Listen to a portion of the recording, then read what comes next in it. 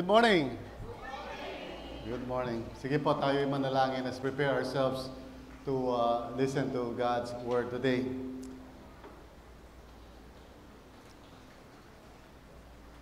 Lord, thank you for being here. Salamat po, Panginoon, na we are in your presence right now. Lord, hindi man namin nakikita with our physical eyes, but we know through the eyes of our hearts that you are in this place. So, Panginoon, dalangin namin, Lord, that you would do a wonderful work in the hearts of each and every one of us dito. If we need healing, Panginoon, I pray that you would heal. Kung may kinakailangan, Lord God, na ma-set free sa anumang bagay, Lord, set them free. Lord, kung kinakailangan na mabuksan ang mga mata, Lord, open our eyes. And whatever is necessary, Panginoon, for us to experience the reality of your presence, may it be so. And now, Lord, as we come into the discussion of your word, Panginoon, speak to us through the scriptures. Help us to know your will and purpose for us. And loobin mo nawa, Panginoon, na whatever misunderstanding o anumang mga parang false concept na meron kami about who you are and ano yung purpose mo sa amin, may it be transformed today by the renewing of our minds. Maraming salamat po, Panginoon, for your goodness and mercy and power that is at work ngayon sa buhay namin. Thank you, Lord. In Jesus' name. At lahat tayo magsabi ng amen to that. Well, amen. Amen. So tuloy tayo. This is the last part ng ating series na Unstuck. So I pray na for those of you who might have missed, siguro na-miss nyo, di nyo pakinggan, wala kayo rito. Well, it's always available naman po in so many different ways online. You can always go to YouTube, and search yung RLCC doon. Pasensya na, nagbibina tayo. Or of course, meron tayong app na pwede download sa phone, yung Get Real app. If you go to our website, makikita nyo yung link para dina-download yung app natin. If you still don't have that, so by the way, I hope na i-download nyo yan sa mga cellphone ninyo, libre naman yan. At kapag ang cellphone nyo walang Get Real app, hindi magandang cellphone yan. Okay? I hope you will download it. Anyway, so we are now at the last part itong series na to, and I want to conclude this series in the right way that I believe is going to be helpful sa atin. Okay, we started off sa series na to doon sa warning signs. I hope na naging klaro sa inyo na minsan mayroong mga pagkakataon na, and by the way, we're talking about yung situation na parang nai-stuck tayo spiritually. We're not moving forward, we're not going anywhere. Para lang tayo umiikot-ikot wherever we are spiritually, which is not God's will for us. So how would you know na yan ang sitwasyon mo? And by the way, this is applicable sa lahat ng tao. Whether, baguhan ka pa lang, matagal ka na, kahit na pastor ka pa, you can actually be in that situation na parang stuck ka o di ka magalaw. Okay? So there are warning signs. We talked about that the first Sunday. And then yung reasons why, bakit nangyayari yun, bakit tayo napupunta sa ganung sitwasyon. And it's good to study those kasi para malaman natin na minsan very subtle yung proseso ng unbelief. Very subtle. Halos hindi mo na halata that you are already operating in a lack of faith sa buhay mo. No? Usually, nagmamanifest muna yan sa behavior mo, pero ang punot dulo niyan is there is unbelief that is being formed in your heart. Now, last Sunday, we also talked about getting unstuck, and I hope na yun yung para ma-realize ng ilan sa inyo rito na feeling nyo na stuck na kayo. But I want to end this sermon with a grander vision. So what do I mean by this? Okay, a grander vision. Kasi I really believe na ang purpose ni Lord sa atin ay hindi lang yung i-manage natin yung mga problema natin na ganyan, hindi lang yung para makaalis tayo sa mga negatibong sitwasyon, but for us to be able to live our lives in victory, to be able to live our lives in such a way na hindi tayo balik ng balik doon sa ganong parang kalagayan. Okay? Now, some of you may be young in the Lord, and maybe hindi nyo pa mag-gets kung pinag-uusapan natin dito, being stuck in faith, kasi maybe you're still very young and you're starting in your trust relationship with God and everything is just exciting at this moment. And well, that's good po. But some of us dito, medyo matagal na siguro tayo. We've been walking with the Lord for quite some time. At medyo kung aaminin natin, baka ito nga yung nangyayari sa atin. We're getting stuck. We're not moving forward. We're not progressing. And Usually, yung ganyan mga sitwasyon niya, nakaka-diskaril lang ng kaluluwa yan. Because we know it's not right, pero sometimes we don't know what to do. Okay? So, we are talking about getting unstuck. And pagkatapos natin matutunan lahat ng mga previous na mga sermons tungkol dito, I mean, ang question na sa mind natin dapat natin isipin is, okay, it's good, alam ko na paano ako unstuck, pero how do I live my life para hindi ako balik na balik sa ganung sitwasyon? You understand what I'm saying? Yesterday, I was invited to speak sa Quezon City in the church, in the leadership meeting, to talk about the marks of a Christian leader. So kasama ko si PG, of course, siyempre. And then kasama ko rin si, husband and wife, Andrew and Swanee. So apat kami, pumunta kami doon. Going there was fine. It was, uneventful. Wala masyadong traffic. Praise the Lord. Diba? Sabado, praise the Lord. So nakarating kami doon. The meeting was 9 a.m. So maaga kami nakarating doon. So chillax lang kami, cool lang kami. But going home, nung pauwi na kami, natapos kasi kami mga, 11 something or whatever, pauwi na kami. So yung mga kasama ko nagutom. Siyempre, nagutom sila. So they decided na sumaglit muna kami sa bandang timog dahil na udyukan sila. Hindi siguro nakaaway, siguro na udyukan sila ng kanilang pagnanasa sa cake. Okay, so gusto nila magkaroon ng cake. So punta kami doon. Siyempre, bumili sila ng mga 1,000 cake, and everything. But we enjoyed our time there. Nung pauwi na kami, okay, here's the problem. Pauwi na kami, so nagdodo na sa akin, na-realize ko na, actually, papunta pala sa Timog, na-realize ko na, mukhang tumitindi na yung traffic. Okay? So siyempre, pag gano'n na yung sitwasyon, kailangan na humingi ng tulong kay Mr. Waze. Okay, so pindot-pindot tayo, Waze, okay? Saan ang pinaka-best na daan? Ngayon, si Waze, ewan ko kung ano nangyari, baka di pa nananangalian, o kulang sa tulog. Yung direksyon na binibigay niya, in my heart, parang sabi ko, nakadaan na ako dyan eh. I don't think that would work. Well, of course, yung wife ko sabi, huwag ka na kasi magmarunod, magtiwala ka na lang kay Waze, okay? So, siyempre, masunurin naman ako. So, anyway, so sinundan ko yung si Waze, and before you know it, ayun na-stuck na kami. Dito sa mga kalye na ewan ko, nung tawag dyan, basta sumatotal, hindi kami gumagalaw, okay? We're just stuck there and we're not moving. And tapos si Waze, patuloy na nagbibigay ng mga direksyon. At lahat ng direksyon na binibigay niya, alam ko na instinctively, hindi ako dapat pumupunta ron. Okay? Pero hindi ako nakinig. Siyempre, thank you. Hindi ako nakikinig sa sarili kong mga instinct. So, sa madaling salita, na tala kami, na late kami, and everything, hanggang sa, yung ibang appointments ko, hindi ko na matutupad because wala na kaming oras. And I tell that story because sometimes, pagkatapos mong matutunan ng isang bagay, parang hindi mo minsan masyadong pinapansin, bumabalik ka doon sa mga dating sitwasyon o sistema o paraan ng pamumuhay, and you get stuck again. Alright? So yung buhay, yung Christian life mo parang paulit-ulit lang. Okay? Makaka-escape ka, babago yung buhay mo for a while, and then balik ka na naman doon sa dati na, stuck ka na naman, ulit na naman tayo, counseling na naman, loving intervention na naman, and then siguro makakabalik ka sandali, okay, praise the Lord, but after a while, yun na naman. Okay? So what we need is parang a framework to understand paano ba natin maiiwasan yung parang balik-balik lang tayo sa ganong emotional, psychological, spiritual stuckness. Okay? Kasi gusto ng Panginoon na nag-move forward tayo spiritually. Amen po ba? Ay, hindi kayo niniwala. Sige, gusto ng Panginoon na masira ang buhay natin. Okay. Okay, no.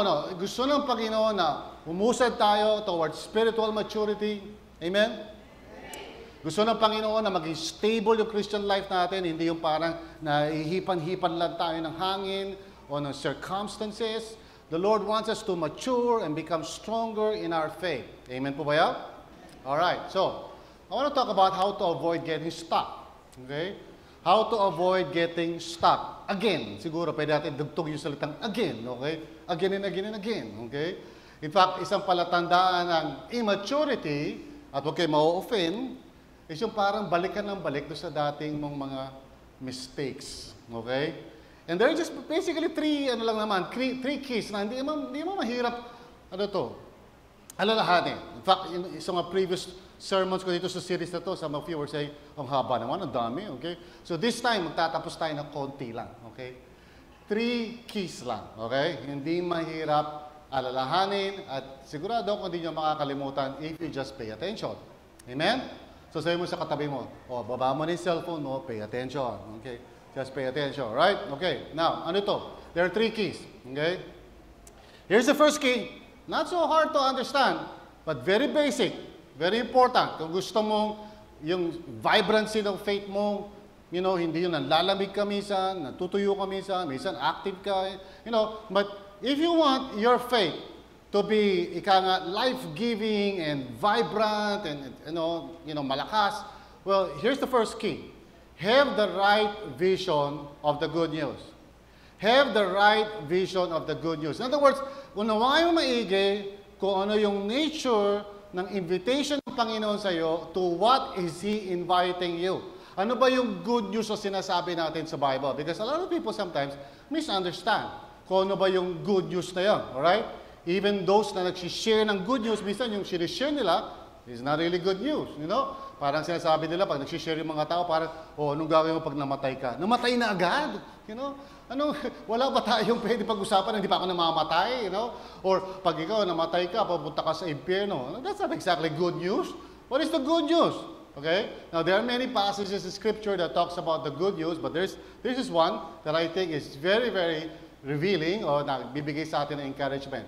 Sabi sa verse 19, chapter 10, verse 19 of the book of Hebrews.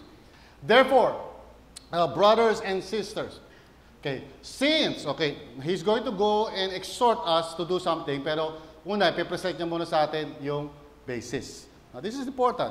Lahat ng ginagawa mo sa Christian life mo, dapat alam mo bakit. Amen? Are you listening?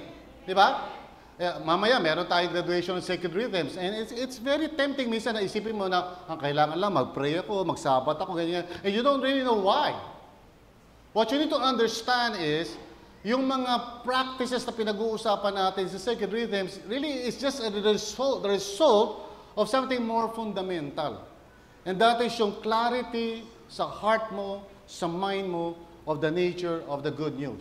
Okay, balik tayo. Verse 19. Therefore, brothers and sisters, since we have confidence to enter the most holy place by the blood of Jesus.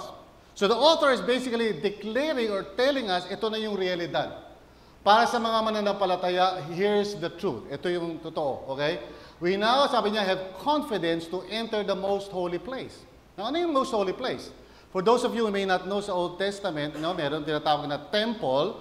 At yung temple, of course, represents the very presence of God.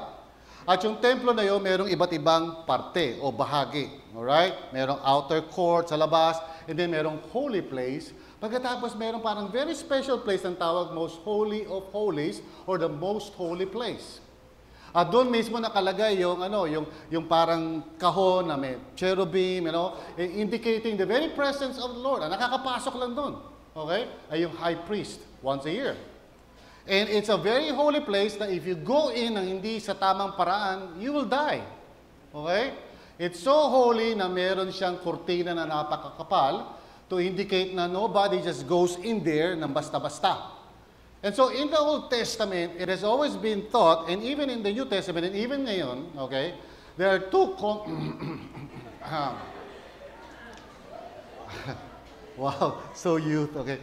Hey, anyway, there are two common mistakes na hindi naiintindihan ng mga tao, sa isip ng mga tao, common misunderstanding to. One is, okay, na itong tinatawag nating presence of God and all that it entails. Okay, the very presence of God, siyempre may kasama dyan yung all that it entails. The blessing of His presence. Okay, lahat ng pwede mangyari sa iyo in His presence.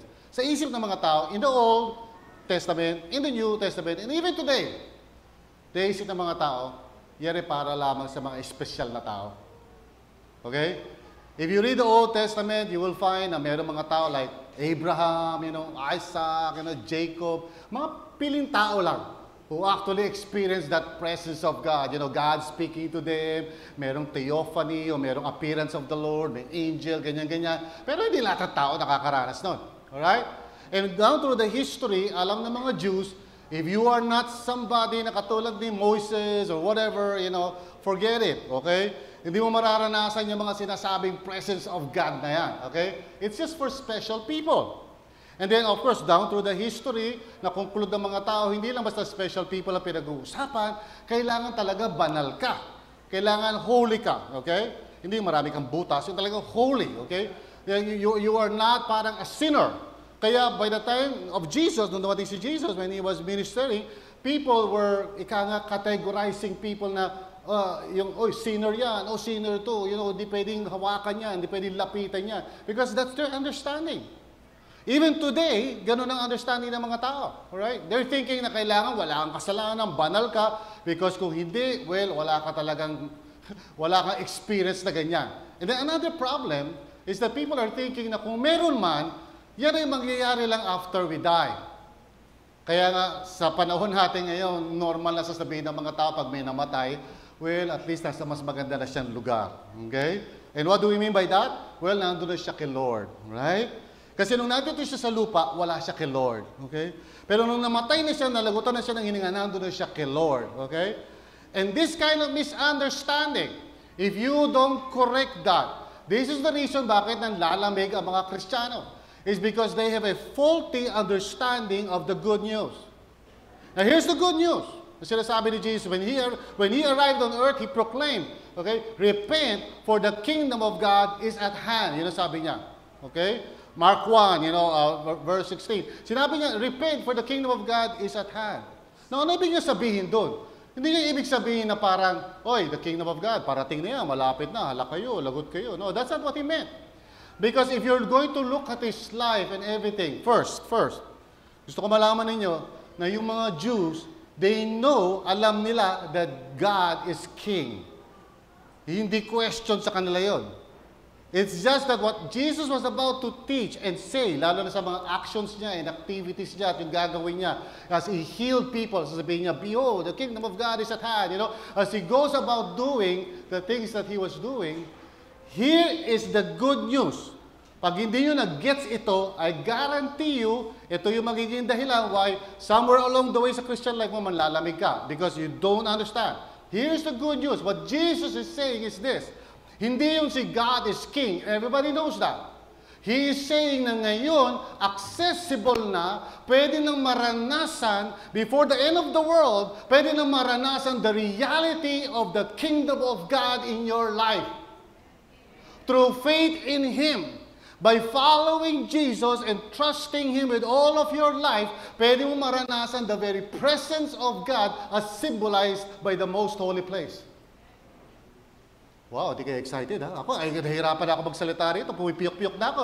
Hindi pa kayo, I want you to understand because some of you maybe don't understand this. Iniisip nyo kasi na parang ang good news ng Panginoon ganito. If I believe in Jesus, pag namatay ako, pupunta ako sa heaven. Sorry to burst your bubble, you misunderstand the good news. The good news is that yung balang araw, hindi yung gano'n, hindi yung balang araw, pag nag-rest in peace ka na, then makikita mo na si Lord. Wrong! Ang sinasabi ni Jesus is that ngayon pa lang, you can enter and experience the reality of the very presence of God dahil tinanggal na niya whatever hindrance there may be. And He started calling people, pati yung mga sinners, tinatawag niya, come, even yung mga tao, even yung woman caught in adultery, sabi niya, woman, does anybody blame you? Wala na kayo, stand up, sin no more. There is going to be an experience of the healing power and the gracious power of God sa buhay natin ngayon because of Jesus Christ. Woo! Yung iba sa'yo parang, ganun ba? The reason why I'm saying this is because number one, listen kayo, don't sell yourself short. Don't ever say to yourself, ganito talaga ang buhay, tao lang tayo. Don't ever say that because that is not what you are being given the opportunity to experience. Now let's pretend nakatira kayo sa isang baryo, okay? Sa isang baryo na walang electricity, walang internet. Can you imagine that right now? Parang, Diyos ko po, impyerno, okay? Just imagine, you are in a certain place, walang kuryente, walang wifi, walang anything. Wow, di ko ma-imagine. Ayoko tumira doon, di ba? Pero let's just for example, lumaki ka sa ganung environment. And then suddenly, may dumating na taga-Globe o taga-Smart and starts announcing, okay, good news! Magkakaroon na ng kuryente at wifi dito sa baryo ninyo. So repent. Okay? Rearrange your life. You know, ikaw naman parang, ganun ba? Sige, balik lang po tayo sa mga siga, mga kapatid. Okay, yung plancha natin, lagyan natin uling. Okay, praise you. No. Kasi nasabi nung nag-a-announce, tapos na yan. Hindi na tayo di uling. Hindi na tayo dapat mabuhay na para bagang, di ba? Hindi na tayo magbibiskleta para magkaroon ng paypay. Meron na kuryente, pwede na electric fan. Okay? So this is what the Lord is saying. Come now, all of you, learn from me because you will experience the reality of God's presence in your life if you trust in me. Wow, ang hirap nyo i-convince. Sa totoo lang, halos mamatay-matay ako dito sa harapan. I-record nyo nga maigi ito, yung sinasabi ko. Okay? So by the blood of Jesus, it was not parang, something cheap. It took the very life of Jesus dying on the cross to make this a possibility. So, number one, never sell yourself short. Huwag mo sasabihin sa akin, ganyan lang talaga ang buhay, parang gulong. No, this is not the life that God is calling you to live. Amen? Pangalawa, huwag kayong papagoyo kay Satan. Huwag kayong papayag na palitan yung life na yan with something else. Because the world will always tell you, ay, huwag mo na, kalimutan mo na yung Christianity na yan. Just follow everybody's life and, mag-enjoy ka sa trabaho mo, sa career mo. Kasi mas nandun lahat ng kasiyahan. It's a lie. It's a lie. There is no other life better and mas better pa kaysa the life that is in Christ. Amen. Are you listening to me? Nothing else compares. Right? Kasi minsan pumapayag tayo kay Satanas who's trying to bait us, who's trying to tell us, uy, kalimutan mo na yung mga ganyang klaseng mga parang holiness na yan. Hindi. Kung talagang mahal nyo isa't isa, sige na, sasaya kayo dyan. And the truth be told, na kasalanan at first naman talaga masarap. Anybody would agree with me? Hindi, sinungaling kayo pare-pareho, ha? Yeah. Isn't it true na ang kasalanan ay enjoyable at first? I mean, how can you be tempted kung di enjoyable yan? Right? Sabihin ni Satan, ito kutsilyo, saksakin mo yung lalamunan mo. You won't do that. Instead, sasabihin niya sa'yo, ito, pag ginawa mo ito, mararamdaman mo ang tunay na pagmamahal. Ito, pag pinasok mo ito, mai-enjoy mo. And that's why you are tempted. Because you think na yung ino-offer niya is much better than ino-offer ni Lord. The Lord is inviting us to a life that is so much better than the best life this world can ever offer. At yung life na yan is found in Jesus. That is the good news. Amen? And then sabi pa ng author, baka makalimutan natin, by a new and living way, sabi niya, open for us through the curtain. Okay? Ano yung curtain na yun? Kasi sabi ko sa templo, may curtain, right? When Jesus died, yung curtain na yan sa temple was torn, from top to bottom. Indicating na inaalis na ng Panginoon whatever it is that might hinder you from coming into the very presence of God. So through that curtain, sabi niya, that is His body. And then sabi sa verse 21, and since we have a great priest over the house of God. Yung sa Old Testament, yung mga tao, the only way na para makakalapit sila sa presensya ng Panginoon is kapag yung high priest would represent them. Pupunta sa templo to offer sacrifices. Lagi niyang gagawin yun para yung mga tao would feel safe and secure in entering God's presence. O sabi ng author ng Hebrews, no more. Because we have Jesus as the high priest, the great high priest, who is forever interceding on our behalf. Ibig sabihin, kahit magkamali ka, kahit mabulilyaso ka, there is one who died for you. And you don't have to feel parang unworthy or unwanted. There is no unwanted child in the kingdom of God today. Maaari sabihin ng mga magulang mo, anak, aksidente ka lang, brownout lang noon. Hindi ka dapat lumabas sa mundong ito. Kaya lang, nandito ka na, wala kang magagawa. But in the kingdom of God, everyone is desired and wanted. In fact, yun yung mga hindi naiintindihan ng mga tao when Jesus was preaching the gospel. So much so na kinikriticize nila si Jesus for, yung pagkikipagkaibigan niya sa mga sinners. And that's why in Luke 15, He told 3 parables. Lahat may kinalaman sa mga nawawala. And the third parable was the most famous of all, the parable of the prodigal son.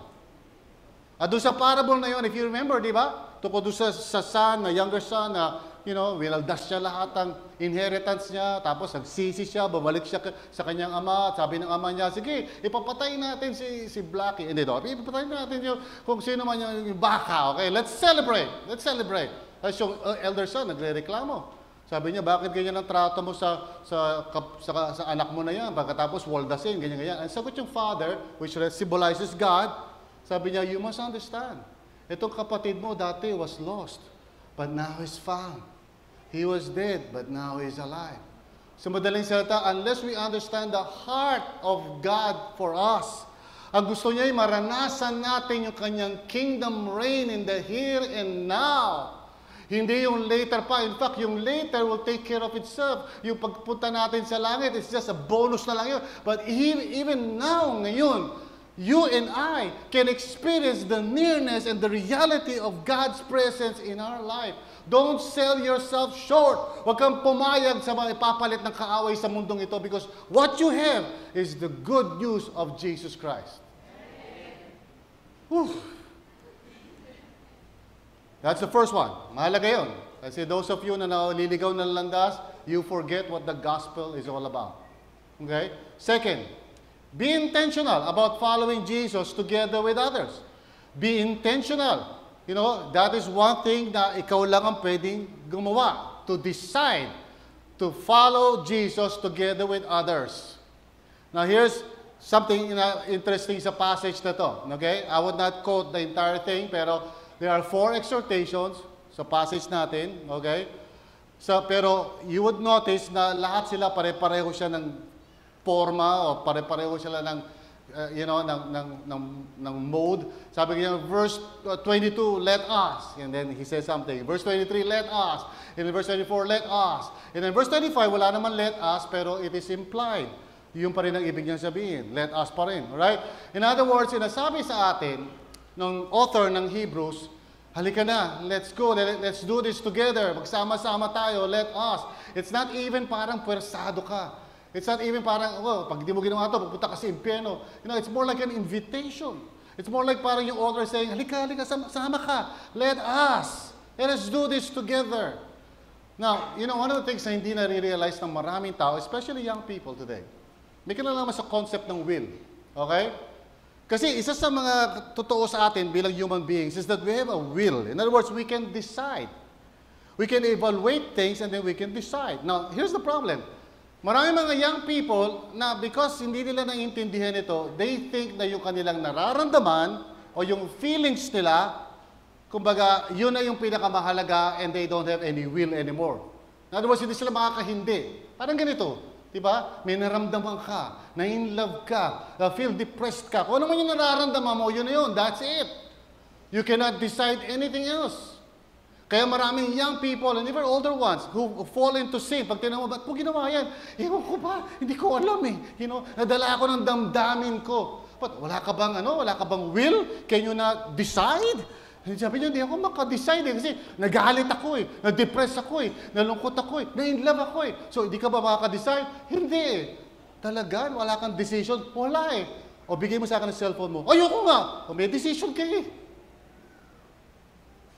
Bigay mo sa akin yung wallet mo. Lahat ng pera mo dyan, bigay mo sa akin. Ay, baliw? May decision ka You can decide. Why is it na nararamdaman mo yung nararamdaman mo? You gave up your right to decide. Now, another thing na very, very important maintindihan natin dito is that bagamat meron tayong will, our will is always subject to something higher. Wala tayong parang indefinite will, yung parang kahit anong gusto natin gawin. Contrary sa mga sales talk. Pag kayo na bahagi kayo ng marketing, maririnig nyo lagi yan. You can do anything that you believe in. Okay? Kaya mong gawin. Walang imposible. Totoo yan? Really? Lumipad ka nga. It's not true that you can do anything you want to do. In fact, isa sa mga realization na gusto ng Panginoon na ma-realize natin, that's why i-allow us to fail, at bakit may mga sitwasyon sa buhay na hindi mo makontrol, para itigil mo na yung ilusyon that you can control everything. And so some of the mistakes ng mga tao is that they don't understand this. Akala nila yung by willpower alone, pwede ko mapigilan yung lust. By willpower alone, pwede kong, ayusin ang sarili ko. No, your willpower does not have that power. Your willpower is always subject to a higher power. Which means, alin sa dalawa yan? Either the power of sin or the power of God. Ikaw ang may choice kung kanino ka magsasubmit. Alright? By default, lahat tayo are under the power of sin. Para katulad ng gravity. Do you know what gravity is? Ha? O grabe naman kayo. Hindi nyo alam yung gravity. Right? Yung gravity, of course, is a principle of law, di ba? Kung di ka naniniwala dyan, sa tingin mo, para hocus-pocus lang yan, pumunta ka sa tuktok ng kahit anong bahay, tumalong ka para malaman mo kung totoo yun. Because you would fall. Bukol. Bukol. Okay. And you would fall, right? Because you can, kahit gustuhin mo pa na, hindi, tatalon ako sa building, and I believe that I can fly. I can fly, Sige, mabilib ka sa gusto mo. Tumalong ka, patay ka pa rin. Because you cannot counter the power of sin in your life. And yet, that is gravity, di ba? Alam naman natin, if you want to overcome gravity, well, magtiwala ka sa higher power, which is called the power of aerodynamics. Sumakay ka ng aeroplano, and you will fly. Amen?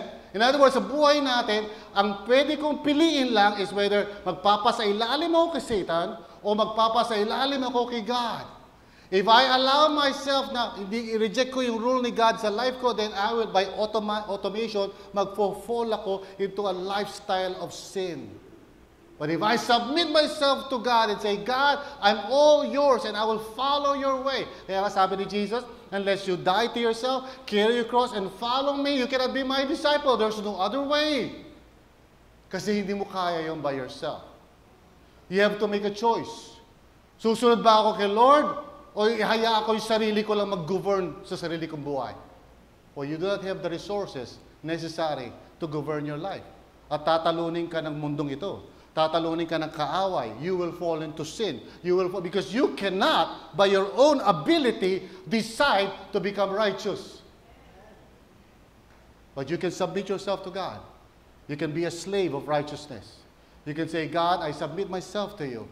And moment by moment, pag mayroong decision na susunod ba ako sa sarili ko o susunod kay Lord, I will follow the Lord.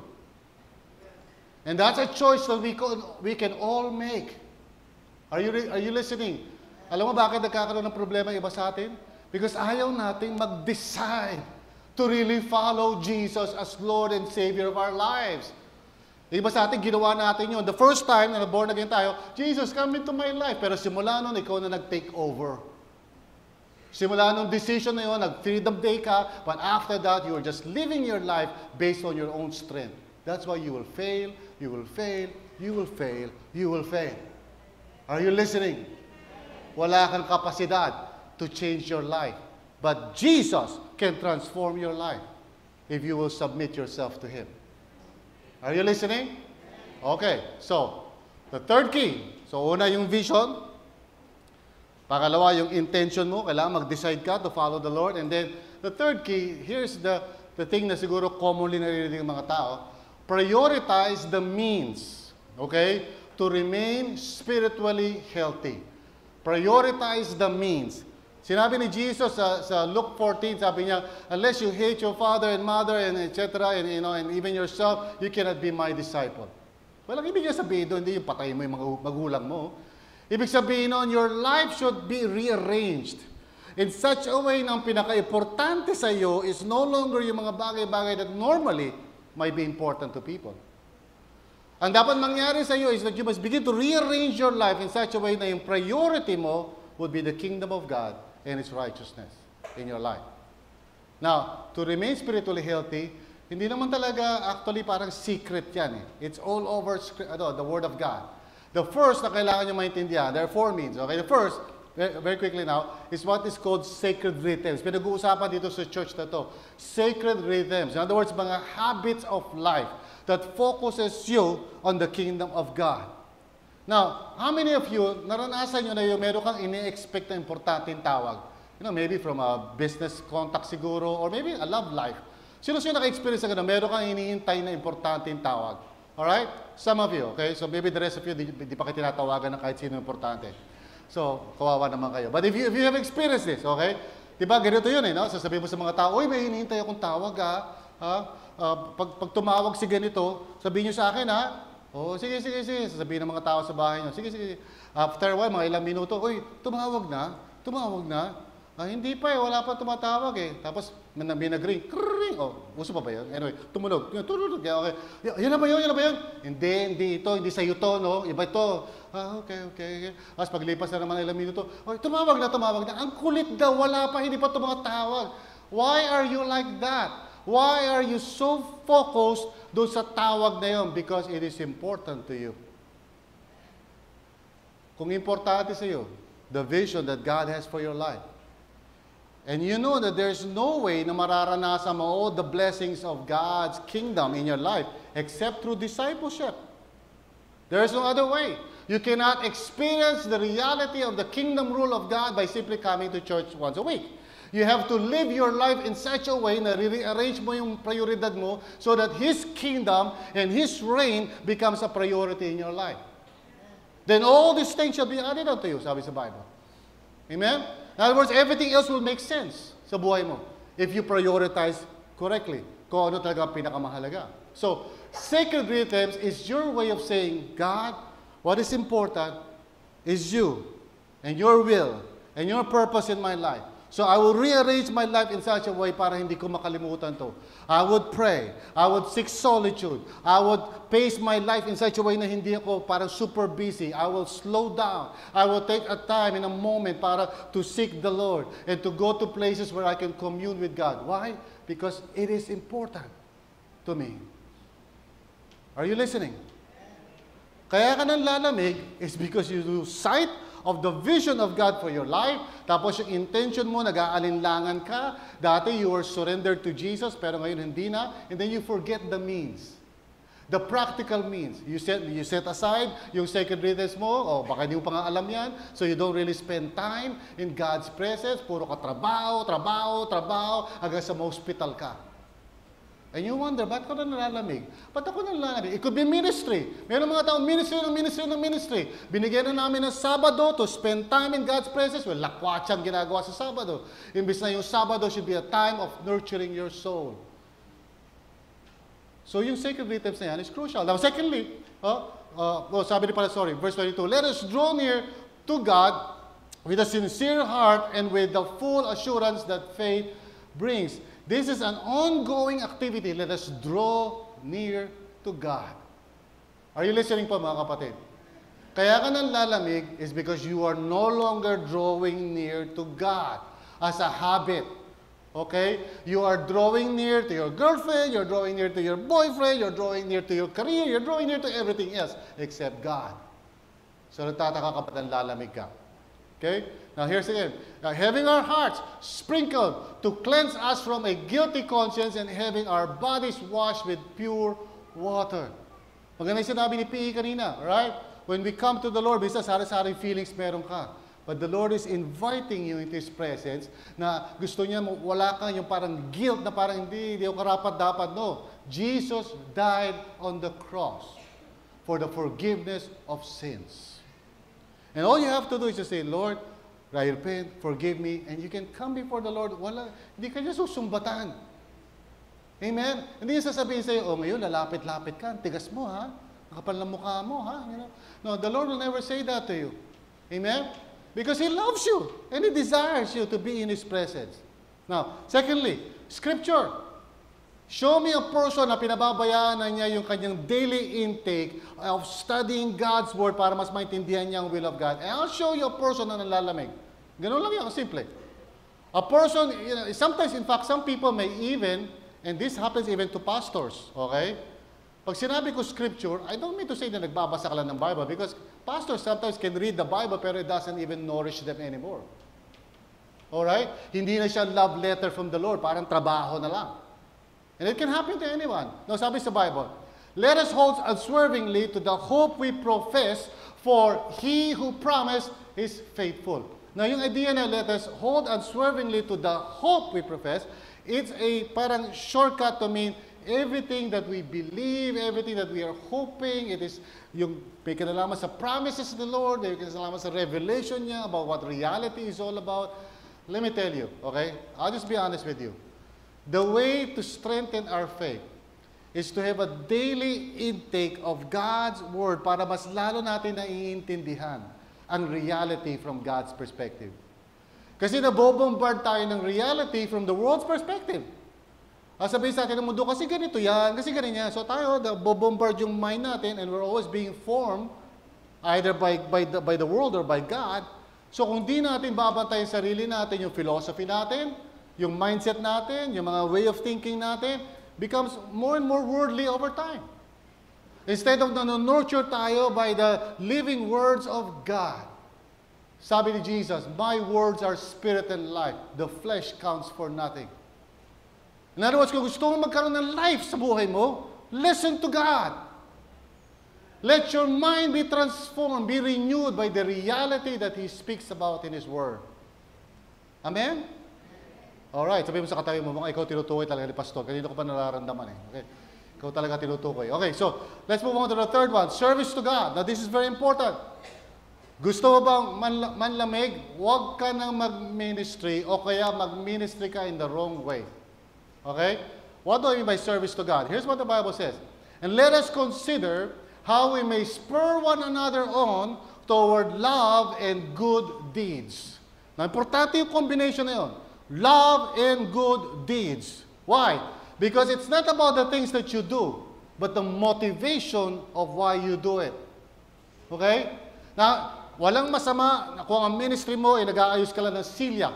Pero kung habang nag-aayos ka ng silya, nagbubulong ka dyan, parang, sana naman yung mga uupo rito, di sisirain ito, inaayos ka na yung silya. Pag dumating itong mga taong ito, si Dad Eric, guguloy na naman yung silya ko. So, you're not really doing it out of love. You're just doing the task. Everyone who are in ministry here, you can be doing ministry not out of love. You're doing it out of task. And it can happen to any one of us. Even ako. I can be preaching without love. We can all be doing ministry kasi kailangan lang gawin, but not because we love people. Brothers and sisters, gusto mo maging vibrant yung faith mo? Whatever it is ginagawa mo, do it in love. Do it with love. Kung naghahanda kayo ng mga camera, do it because you love people. Di ba, Warren? Love mo ba ako? Yeah, okay. Because without really being aware of this, may mga tao who are in ministry and out of love. Wala na silang love. It's just something na ginagawa nilang trabaho nila. And you know when a person is doing that, di ba? When a person is doing something na wala ng love, parang, okay, practice na tayo. Okay, dali na. Tak, tak, tak, tak. So, okay, tapos na. Okay, uwi na tayo. Kain na. Because you're no longer doing it in love. Alam mo yun, pag isang tao doing it in love di ba? Nakita na ba kayo in love na tao? Ha? Pag isang tao motivated by love, minsan magbibigay lang ng isang regalo yan, talagang mitikuloso pa yan, parang, sana magustuhan niya. Di ba? Tapos magbibigay mo yung regalo, parang, ganda ba? Sa pag tinagat, ang ganda nito, parang, because you are motivated by love. Some of us are doing ministry with no love.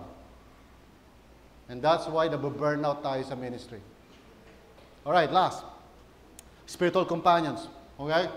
Spiritual companions. What do I mean by this? Okay? Well, if you want your faith na manatiling gising at buhay, don't cut yourself off from the very people who can encourage you. And don't cut yourself off as if di mo sila kailangan mo sila at kailangan ka nila. Here's what the Bible says about this. Not giving up meeting together as some are in the habit of doing. So may mga taong gumagawa na ng ganon. But encouraging one another, and all the more as you see the day approaching. You need to be connected in community if you want your faith life to be vibrant.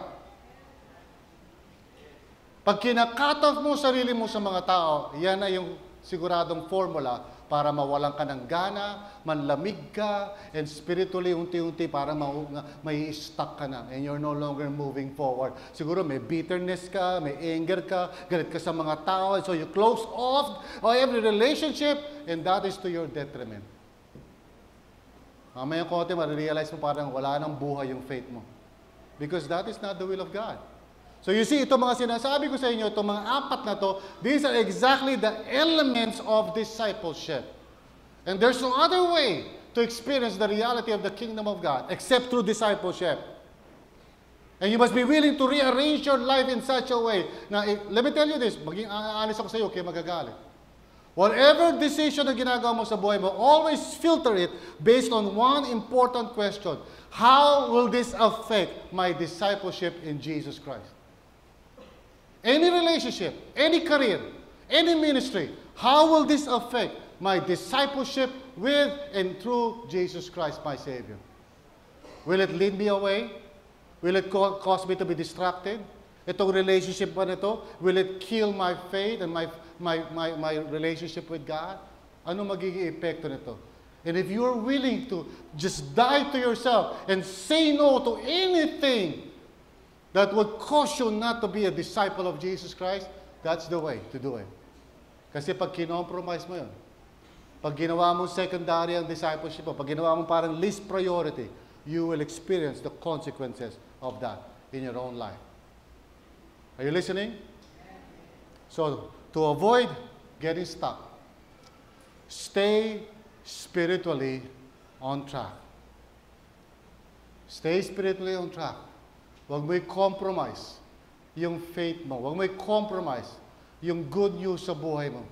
God is offering you a wonderful opportunity to experience the reality of God in the here and now. And He wants to work in and through you. Kaya nga sabi ni Jesus, if you remember, one time, nung magpapaalam na siya, and people were asking Him, mga disciples niya, Lord, can you show us the Father? Ang sagot ni Jesus, talaga? Don't you know that I am in the Father and the Father is in me? At lahat ng mga sinasabi ko is the Father living in me. That's exactly the image na gusto ng Panginoong matutunan natin. Christ living in me. The life I live in the body, I live by faith in the Son of God who died for me, and I will live for Him every day of my life. That's how you remain unstuck sa buhay mo. Again, here are my suggestions to you. Review the gospel, please. Huwag niyo kakalimutan. Renew your faith. Make a choice. Resolve to follow the Lord.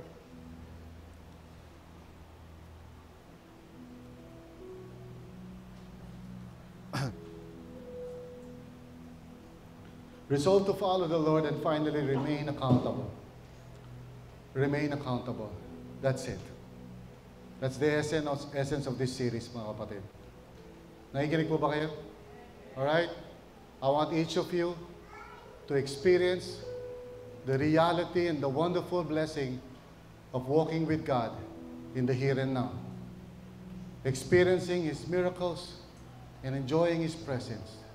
And being guided by His Spirit, you know, and becoming the kind of person He wants you to be, and accomplishing the good works that He has prepared in advance for you to fulfill. Life is good.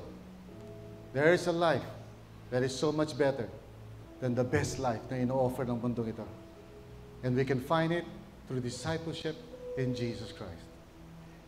Amen?